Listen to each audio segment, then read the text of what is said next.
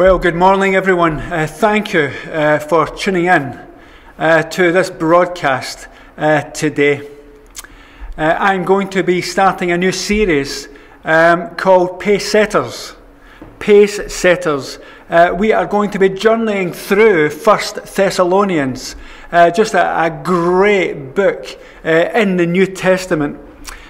We are going to discover how we can live our lives as an example for others to follow. We're going to discover also how we as the church can be an example in our day of what living for Jesus Christ is today. The Cambridge Dictionary says about a pacesetter, this is what it says. A person or organisation that is first to do new or different things and so become an example for others to follow. Let me read that again. A pacesetter, an organisation or a person that is the first to do new or different things and so become an example for others to follow. Pacesetters set the pace. They are an example for others to follow. I believe there is a call upon us as individuals, there is a call upon the church to be pacesetters today in our world, in our communities, in our city. It's going to take, I believe, courage. It's going to take resilience, and it's going to take commitment. And my question today is, are you a pacesetter? Is there a desire in you for more? Is there a desire in you to become a pacesetter? I am praying that by the end of this series, that something in you stirs, that you desire, that you set out to become a pacesetter, to be that example for others to follow. Pacesetters aren't afraid to step out. They aren't afraid to step out and do things different. They aren't afraid to step out and even fail, because pacesetters will get back up and get back in that race. We all fail at times, but pacesetters, as I said, get back in that race and continue and try something new, something else. Let's read the book of, or the first chapter of 1 Thessalonians. Here is what it says. This letter is from Paul, Silas and Timothy. We are writing to the church in Thessalonica, to you who belong to God the Father and the Lord Jesus Christ. May God give you grace and peace. We always thank God for all of you and pray for you constantly. As we pray to our God and Father about you, we think of your faithful work, your loving deeds, and the enduring hope that you have because of the Lord Jesus Christ. We know, dear brothers and sisters, that God loves you and He has chosen you to be His own people. For when we brought you the good news, it was not only with words, but also with power. For the Holy Spirit gave you full assurance that what we said was true. And you know of our concern for you from the way that we lived when we were with you. So you received the message with joy from the Holy Spirit in spite of the severe suffering it brought you. In this way, you imitated both us and the Lord, and as a result, you have become an example. You have become an example to all believers in Greece, throughout Macedonia and Achaia.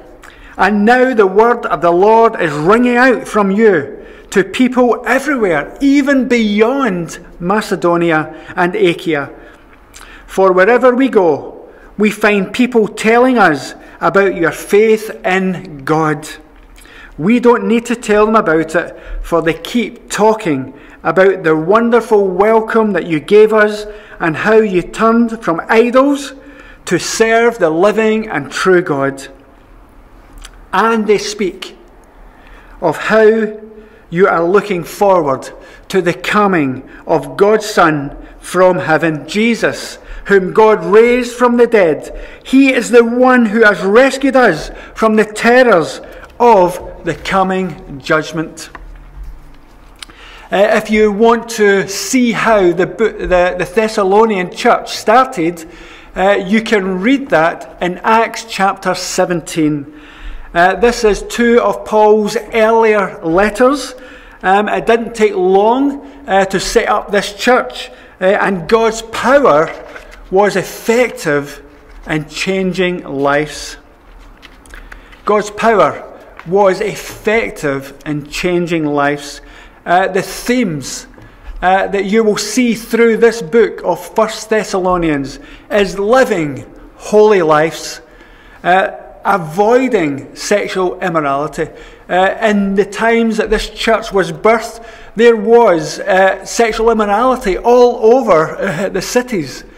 And Paul is calling them to live a holy life. The other themes are Jesus is coming back. Jesus is coming back suddenly, and he is coming back unexpectedly. The believers there were worried that those loved ones who had died, those believers who had died before Jesus coming back, what was going to happen to them? And Paul assures them that they will be there, raised from the dead when Jesus comes back again. Also, Paul is encouraging them how to live as a community of believers.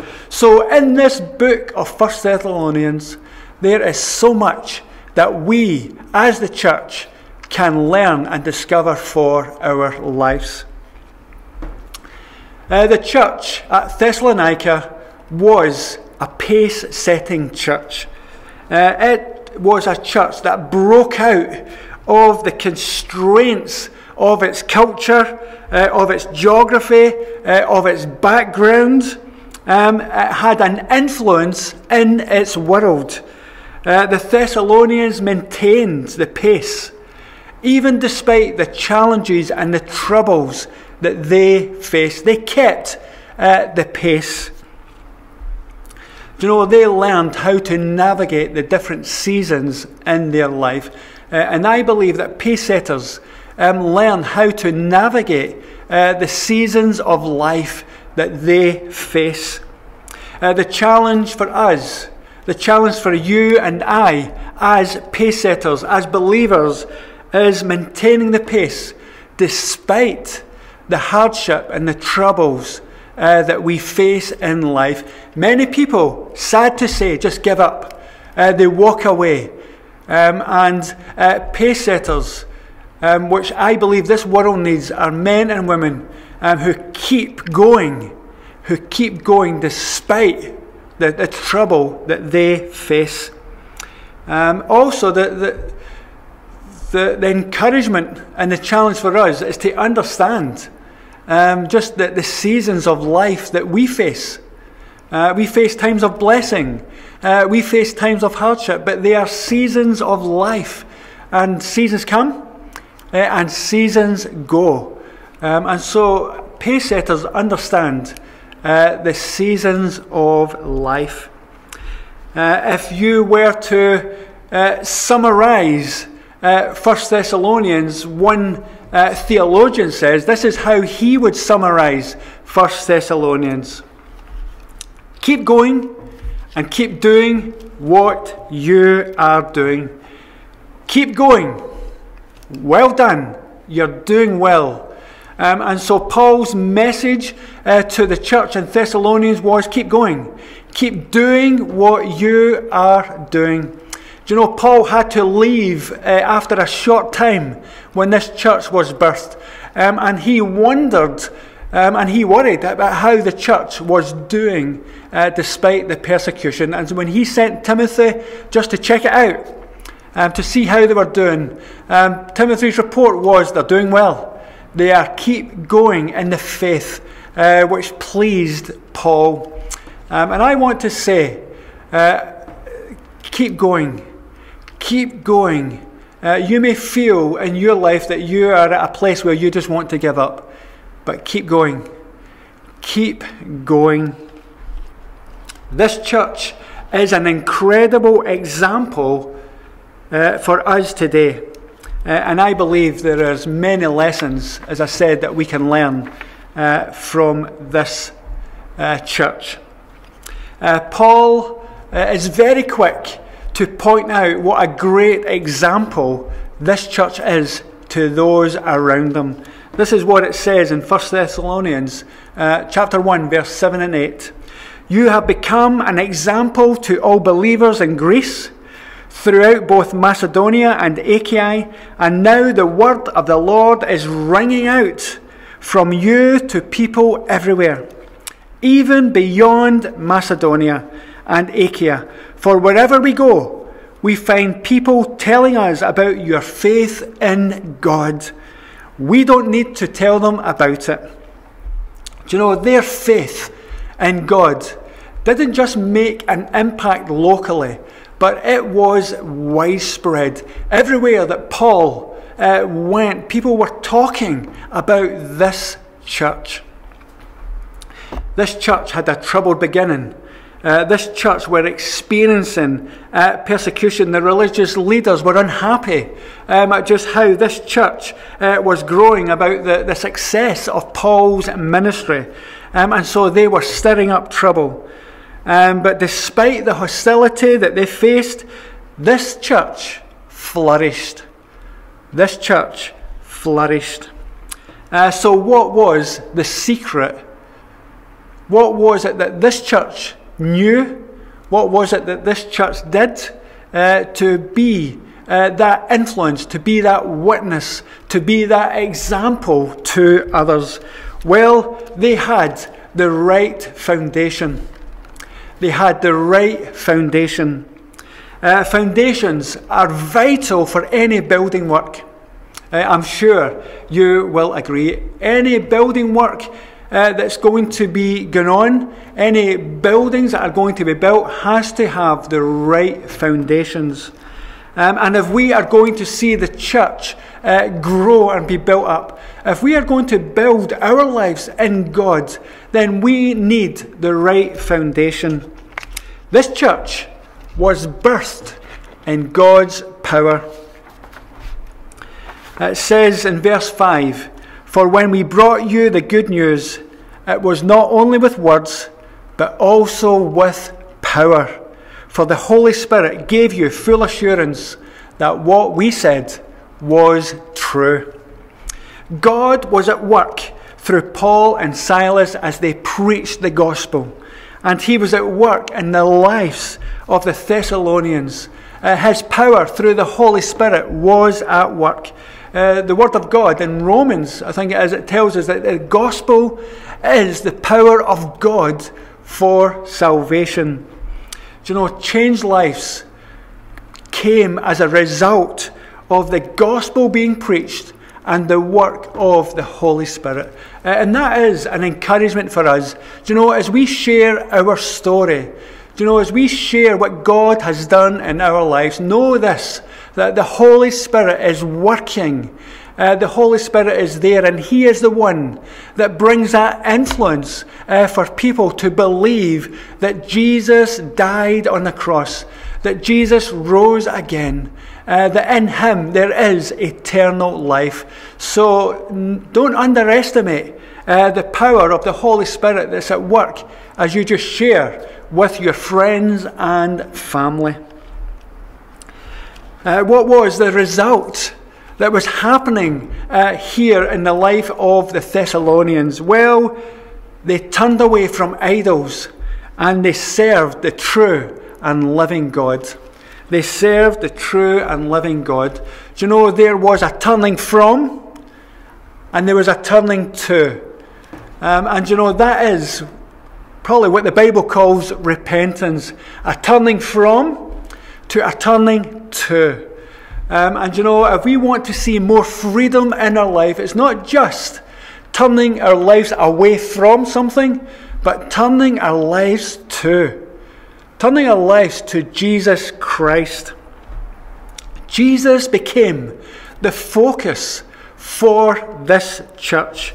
Jesus became first in their lives. That is a challenge, isn't it?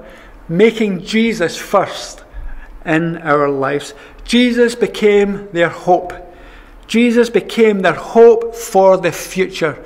Their future was fixed in their trust and hope in Jesus Christ. So Pacesetters, make sure that they have a right foundation. The second thing that this church had was the right role models. The right role model. It says here in verses 6 and 7, you imitated both us and the Lord, and as a result you have become an example to all the believers in Greece throughout both Macedonia and Achaia. They had the right role models, and I believe they became the right role models. I want to just say, in our world today, in the world of the rich and the famous, through the media, through film, television, music, role models are there, influencing our young people. Our young people are looking to them as role models. I believe our young people are looking for role models, and I want to say there is a lot of not good role models out there. There is a lot of ungodly role models in our rich and famous and in our media, standing up to be that role model to our young people. And we have to pray that our young people, that people will see that this is not a good way for them to live their lives. And I believe that it is time for us as the church, for men and women of God, to rise up and be the role model for our young people. That they would just see in us just the love and the compassion, the character of Jesus Christ. That is what I believe our world needs. Good role models. Yeah, so, are you a good role model? Are you influencing anyone? Do you know who's influencing you today?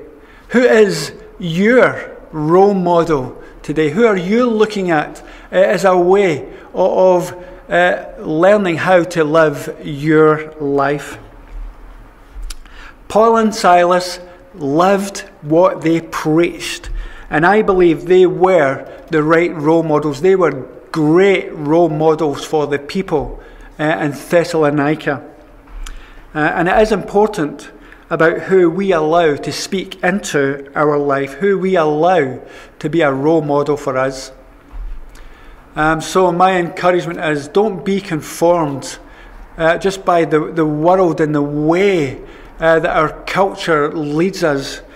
Romans chapter 12 verse 2 says this. I'm reading from the Passion Translation. Stop imitating the ideals and the opinions of the culture around you, but be inwardly transformed by the Holy Spirit through a total reformation of how you think. This will empower you to discern God's will for you as you live a beautiful life, satisfying and perfect in His eyes. The truth is, Pacesetters need good role models in our lives, and Pacesetters become good role models for others. The third and final thing that this church had was the right values. The right values. They lived to please God and not man.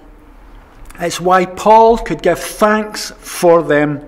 It says right there at the beginning of 1 Thessalonians, we always thank God for all of you and pray for you constantly. As we pray to our God and Father about you, we think of your faithful work, your loving deeds, and your enduring hope because of our Lord Jesus Christ. They had faith, they had love, they had hope as the values in their life. Their faith produced works, their love produced deeds, and the hope caused them to endure. They persevered, they pressed through despite the hardship they faced. Faith, hope, and love. As you'll see there on the screen, they were faithful, they were loving, and they were hopeful. And I believe that Pacesetters build value into their lives. I believe we all need that core values in our life that we won't deviate from. It becomes and is who we are. Our values. This is what we stand for. This is what we are holding on to. And there are three that I would encourage you to start with. To be faithful, to be loving, and to be hopeful. Hopeful. Faith, hope, and love were right there at the heart of the Thessalonian church. And they weren't just ideas, they weren't just principles. It was the core values of this church. And they became role models. They became an example for others to see. My question is, will you be a pacesetter today in this time? I'm going to pray a prayer of declaration, and I would encourage you just to read it, to think about it, to listen, to say it as it's on the screen, and just make that your commitment. Here is the declaration. Thank you, Father, that you have called me to be a pacesetter for your kingdom.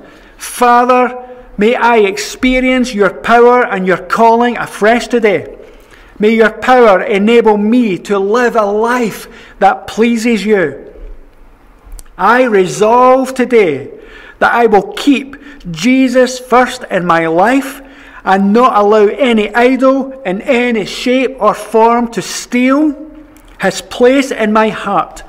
Thank you for the leaders that you have given me who lead me by example. Help me to live my life in a way that will be an example for others to follow. Thank you for the church. Help us be the church that will be an example in showing love and showing faith and hope to others. May our lives, may our church be the pacesetters that bring glory to the name of Jesus.